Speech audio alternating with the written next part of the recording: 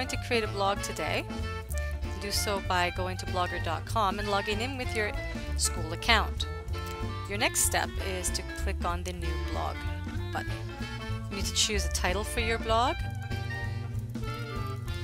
and determine the address for it,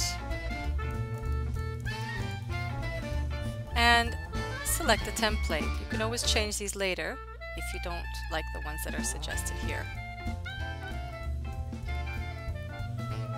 Click Create Blog and wait for your blog to be created. It's that simple. You'll find your blog in your list of blogs under your Blogger account, and you can visit it by clicking on the link. However, there's nothing in it at present as you've just created it.